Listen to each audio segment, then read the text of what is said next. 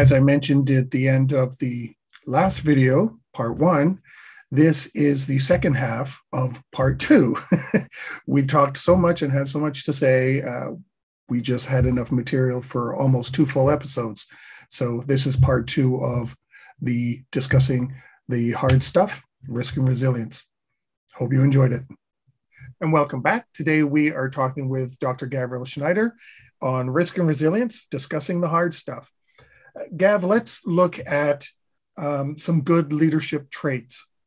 Do you have any in mind that people should really be aware of and maybe we could watch for in others and maybe ourselves? Absolutely. So I'm going to share a little bit about what we've been doing in building our resilience programs. So for those who are interested, feel free to email me, or you can check out our new resilience education site, because it's taken me 7 years of teaching postgraduate psychology of risk to actually try and simplify the complex content and make it less academic and more practical. So in our postgrad programs, it's about 80% 80% academic, 20% practical. And it takes about a year and a lot of reading and a lot of studying to get it. That's not to be able to do it, it's just to get it. So we've tried to bring that down into 3 or 4 days of education and flip it to make it go 80% practical, 20% academic. So I'm going to give you the snapshot of that stuff. We're only going to be able to scratch the surface. But let's look at the key attributes, the key things we need to focus on. These are all attributes that are underpinned by the concept of what I like to refer to as situational leadership. And I think this is an important differentiator because, literally behind you on the screen is the term preparing for the unexpected. So when we're talking about that, we normally never get the A team when something goes wrong. You normally never get the exact team that's rehearsed, practiced, learned to work with each other, and are smooth at dealing with disruption. So with that lens in play, what we have to do is teach situational capability so that those who are at the best possible place at the worst possible time can have significant impact. Right. So to do that, it starts with a lot of the research that was originally done by people like Carl Week and others. Okay, Perot, just to name a few, who did a lot of work into high reliability organizations. I know you're no stranger to that field. So when we look at high reliability organizations, I actually think the principles there were great, but they actually need to modify now into a world of high performance, not just reliability. And we've built our education programs that way, where step 1 is reliability, step 2 is performance. And they're actually sequential. If I can't even do it reliably, how can I do it to exceed expectations, for example? So it starts with, let's look at the actual traits. It starts first and foremost with situational awareness, vigilance, and mindfulness. If I can't even teach myself how to look around, identify things that could help me or hurt me, assess what needs to be done, and do it, or report it, then how am I going to be able to do that for an organization or my society? Mm-hmm. So, to that point, that's why I conveniently had one of these, but that's why literally I wrote the book on it. There you go. So, yeah. So, and it's a massive frustration for me, because this is where most of these things fail. If the majority of negative incidents, and I say the majority because not everyone is preventable, but usually it's a failure in early identification, communication, or response that causes those to become crises or overwhelming. Then we've got to start at the beginning, which is teaching people to look around, okay, identify what's going on, assess it, and act on it. But it's not enough to just do that. We have to realize that we've got limitations of effort and focus. So we want to teach people to look for the most important things. And this is where the psychology and the conundrum comes in, because what's important to me isn't necessarily important to you. That's and right. What's important to you, and what's important to you and me might have nothing to do with what's important to the organization or society in general. True. So, and this is the conundrum. People often look at my career and they go, Gav, you're a martial arts bodyguard. What are you doing cultural change? And the truth of it is, if our people aren't engaged at an individual level to get the stuff, you can train people, build the best policy framework, plug in technology, it doesn't work. Or it only works to a fraction of its efficacy. Well, then they're not really following. A leader has to have follow. You can make them do things, but that doesn't mean they're going to follow you. And if nobody's following you, you're not a leader. Oh man, I love these conversations. So you've given me one of the very important pieces. It's not one of the core attributes, but it is a core consideration. And that's this idea of leadership and followership. So in any high reliability or high performing organization, leaders know when to be followers and followers know when they should stand up to be leaders. And sometimes that is geographic, other times it's expertise based, but it becomes a network enablement piece as opposed to a lineal hierarchy. And that's really important. We're going to talk about some hacks later. And that's one of those big hacks, which I hope we circle back to. But just getting back to key traits. So if we get situational awareness, vigilance, and mindfulness, there's a few psychological pieces that come under that, which I'm not going to explore now. Things like sense-making, meaning-making, emotional intelligence. Okay, and arguably what I think is one of the most important missing pieces, risk intelligence. Okay, which I define risk intelligence as that ability and skill set. It's a living skill and applied attribute that enables you to act on upside opportunity while minimizing downside impact. Okay, there is probably a more articulate technical definition I've got in some of my papers, but if we don't have that skill set, to actually look and go, hey, there's some downside with this, but let's manage that and carry on, grab the opportunity, then we're not risk intelligent. We're just risk averse, which is where a lot of our societies are today. And a lot of businesses are that way too. They'd rather prevent harm than grab upside. And this is where research by, a lot of leading social psychologists, behavioral economists, people like Daniel Kahneman or Dan Ariely, have helped us realize that we will spend so much more energy to protect losing something we already have than to gain something that's potentially abstract. And humans are wired in these ways. So understanding a bit of human functioning, human psychology, you don't have to be an expert, but arguably you're not going to be a great leader unless you fundamentally get some of this stuff. So let's say situational awareness, and it's underpinned by those pieces. The next piece, and I think this is one of those, it's thrown around so much, but we still suck at it, which is critical thinking. And it's become even more important in the modern world because of information overload. We can literally, jump on the internet and you can find a web page that supports any sort of far out concept you can think of. Yeah. And, then you present that as, hey, this is what the internet says, it must be true. So, the challenge we've got now is really applying this critical thinking piece, but you can't apply it to everything again because it's energy expenditure. So I like to teach a very simple formula of urgency and importance. And in an ideal world, we'd spend all our time and effort on only what was urgent and important or just important. What tends to happen is we spend most of our time on things that are urgent and important or just urgent. And the stuff that's important, we kind of don't get there because, that wasn't as urgent, not as pressing. Or we blatantly spend time on things that aren't important. Like binge watching the next TV series on Netflix,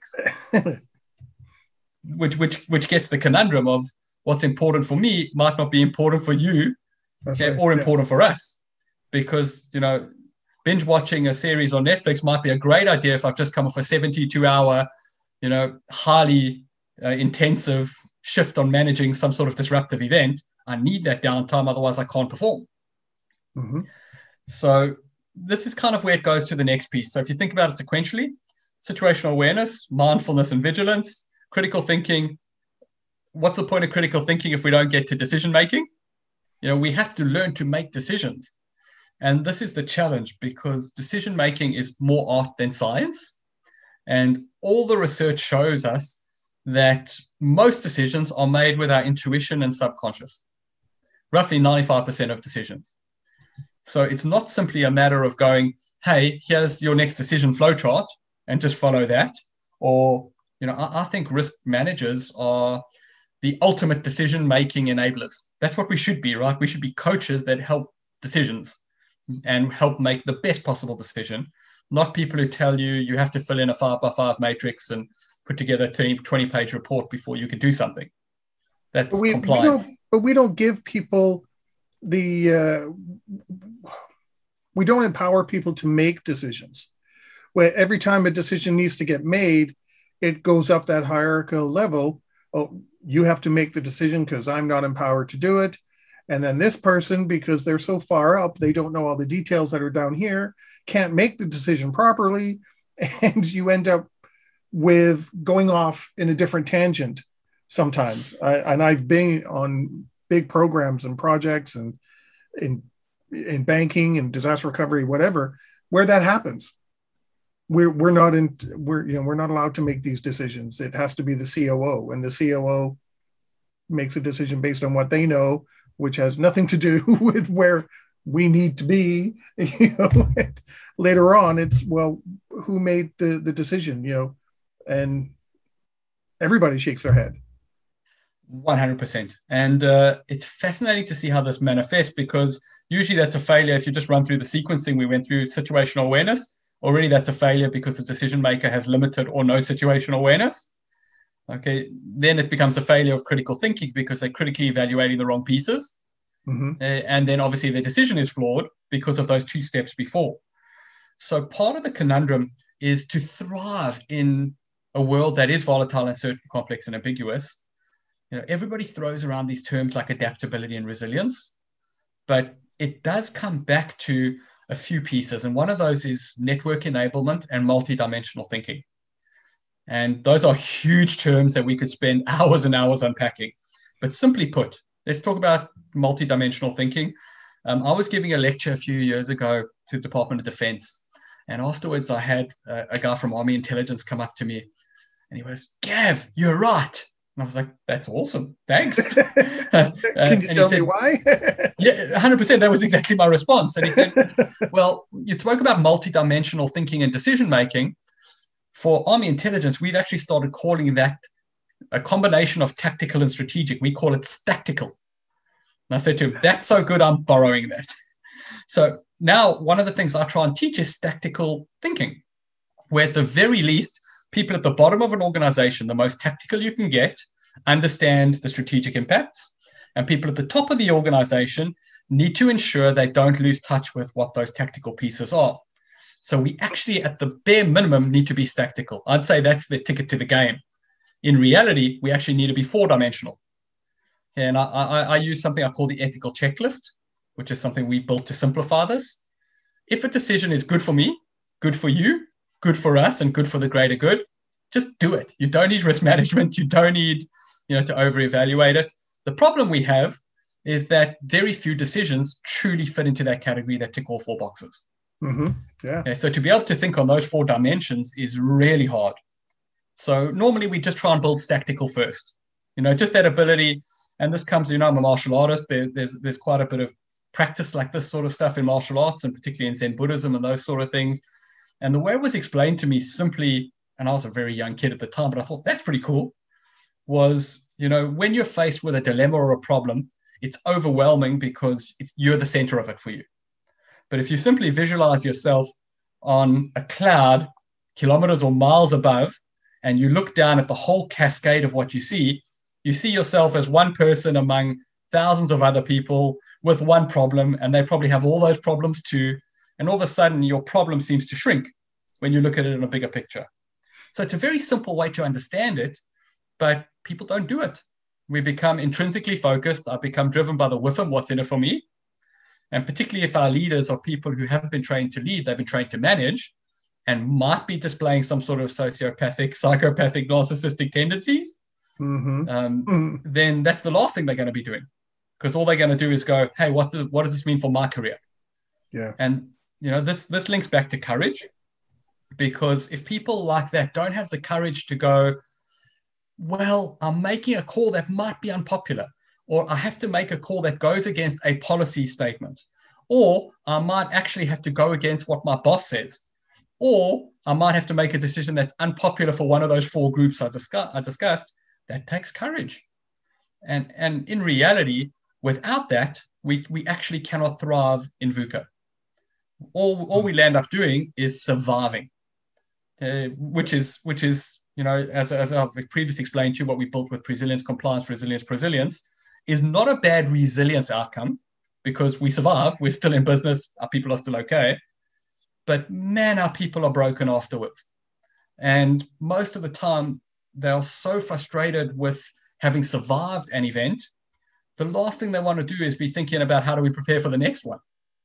Yeah. So just building down the sequence, I'm just going to finish off that list of things. It'll take me another minute. So if we just recap situational awareness, vigilance and mindfulness, 1, critical thinking, 2, decision-making, 3. It's not good enough just to make a decision. We either have to decide to act or not act. So acting or not acting is a critical piece. And this is one of those failure points I've seen in many of the clients we've consulted with and people we train. They can actually cognize and are quite good at doing the first 3.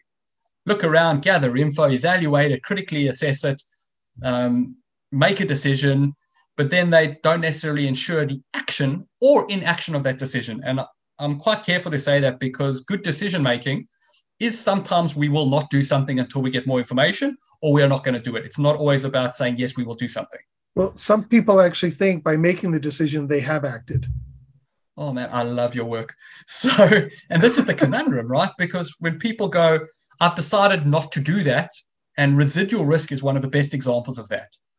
Okay, where people go, I'm not going to do that. And then they go, I don't need a risk management plan, a disaster recovery plan, a blah, blah, blah, because I've decided not to do that.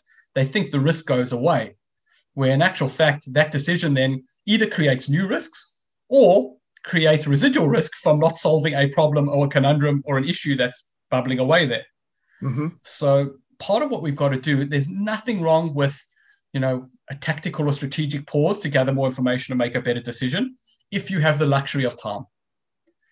And one of the things I like to define a good decision is it's the best possible decision made in the most appropriate time frame based on verified intelligence.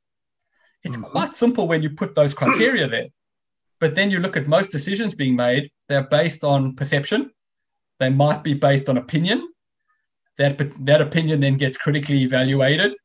And at the end, somebody who is, let's say, a status-driven leader may make a decision that's not good for anybody but them. Yeah, I was just going to say sometimes the decision is made in defense mode to protect oneself. Most decisions, particularly the bigger the bureaucracy you work in, most decisions are made based on risk aversion, not on gain or solution, which is really scary. And this is why courage comes back into play. I look at how many times people tolerate inappropriate workplace behavior or even harassment and bullying because they're too scared to stand up for themselves, or they're too scared to go, no, that's wrong. Yeah. And in the world we live in, which, don't get me wrong, I'm quite a big fan of the concept of political correctness, having a set of rules that work for us not to offend minorities or people who may be sensitive. The challenge we've got is I think we've gone almost too far with that. Because if I can't tell you something that's good for you and good for me and good for us and good for the greater good, because you will take offense to that, then it's a disenabler, not an enabler. Mm-hmm. And it's a very awkward line to tread, but it comes together with this idea of leadership and courage. Sometimes courage is just having a hard conversation and actually being able to do it. And it's kind of interesting. Share a quick anecdote. My perception of toughness changed through my career. So when I was younger and I started competing in full contact martial arts, I was like, wow, those are tough people. And then I got to that level where I was competing at that level. And I thought, that's great. I went to train overseas. I trained in what is arguably Israel's hardest school of full contact. Basically had the crap beaten out of me continuously for an extended period of time. But eventually I got to the point where I could do that too. Then I came back to South Africa and got into the world of close protection and bodyguarding. And I saw these guys and girls who could work, 2-3 days in a row, almost no sleep, under high stress, still perform, stay highly vigilant, respond to threats. And I was like, oh, wow, that's a different level of toughness. It's not just physical, it's mental. Mm-hmm. Then we started working with special forces. And I was like, wow, these guys can do that, with not eating for 5 days. But to close that loop, and I'll say this with real confidence, I think some of the hardest things I've ever had to do in my business career was potentially let staff go or fire people. And none of those other things before were as tough as that. Even running my own businesses for the last 20 years, we've had moments where it's been really tough. We've had no money coming in. I had to self-fund some of the businesses for a period of time. I saw all my savings erode. We borrowed money. Thank goodness we've come out of that many years ago. But that level of toughness and perseverance is harder than anything I've done physically or in a protective domain. Mm-hmm. So I think this is the challenge. We keep thinking these things are easy. And in reality, it's not.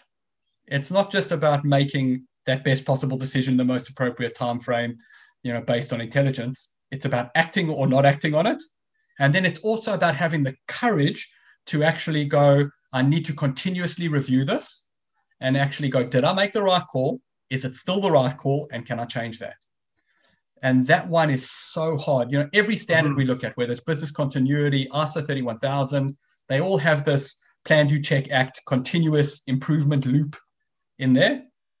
But you just don't see that in practice. You don't necessarily see people actually going, hey, we didn't do that really well. How do we do that better? Yeah. So that part is tough, but it's really important.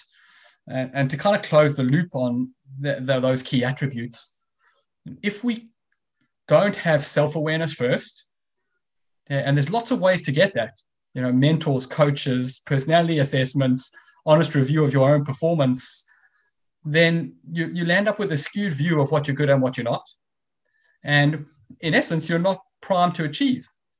And I think there's a bigger piece here too, in that a lot of the newer generations, so millennials, Gen Zs, etc., who are now in the workplace and working, some of them have grown up without, necessarily having to do the self-reflection and overcome hard stuff.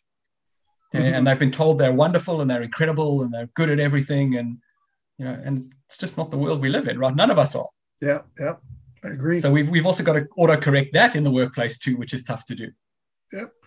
I know you have to go in a few minutes. So do you want to take a minute or two just as a closing thought? And chances are pretty good you'll be back to cover other things you probably didn't get to today. But just as a kind of a closing thought. Thanks, Alex. Yeah. So I think the closing thought is this. It's really hard to make decisions that are unpopular. It's really hard to keep working on yourself and improving your own skill sets, capabilities. It's really hard to challenge your own thinking and actually go, maybe I'm the problem. It's harder to challenge other people's thinking. And it's certainly harder to have a robust societal or organizational impact. But it starts with you, and it starts with courage, and it starts with accepting the fact that situationally, the person who is there when something goes wrong is usually the best first responder. Mm-hmm. And if we don't empower our people to have the basic, I call them core skills, and we just describe what they are, that takes continuous work and effort. And it blows my mind that, we finished a project with a large company now, and they're in the rail sector. And all the stuff, they hired us to run a program covering these core skills for the incident emergency management responders. And that ranged from the front line right up to the deputy CEO who were involved in the sequence. We trained nearly 300 people for them. And for some of those people, they've been dealing with incidents and emergencies and risk for, one guy had been doing it for 40 years. This is the first time they were taught, let's call them human and enablement factors. So it takes courage to accept the fact that in a modern world, our systems approach is awesome. Don't get me wrong. Having a managerialism-centric, systems-based approach is great for consistency, for scalability. It's just not enough to thrive. It might just be enough to survive. Mm-hmm. And if, as some people have been talking about, COVID might not be the big one, maybe there's something bigger, more challenging, more disruptive around the corner. There's never been a better time to build those skill sets that will enable us to thrive for decades to come. So I'm hoping that some of your listeners enjoyed this idea. It's not easy to build these skills. It takes work and commitment, but it arguably has never been easier now than it was before, because we've got virtual programs on this. More and more people are talking about it. But think multidimensionally, think networks, think continuous improvement, mm-hmm. and do the work. It's worth the return. Yeah. And I think that's the perfect spot to end today's show. Gav, it's always fantastic talking to you. I really like the ideas that you convey, especially about people and where things begin. And I really enjoyed it. And I know we're going to have you back again for a fifth time. It's inevitable. I know I will. I'll be reaching out at some point. I know. So I really enjoy it. So thank you for sharing your time and your expertise today. I really appreciate it. Thanks, Alex. And thanks everyone for listening. And I look forward to the next one. Please connect with me on LinkedIn, reach out if you want to know more about this stuff, and appreciate the opportunity. Thank you, Alex. Great. Well, my pleasure. And to everybody watching and listening, stay prepared, everybody. If you liked that video, thumbs up. If you didn't like that video, thumbs down. But leave a message and let me know what your thoughts are. If you'd like to be a guest on the show to talk about something related to business continuity, disaster management, COVID, personal well-being, anything that's relatable to those subjects, you can reach me through my LinkedIn profile, which is in the video description. And of course, don't forget to subscribe. In the meantime, stay prepared, everybody.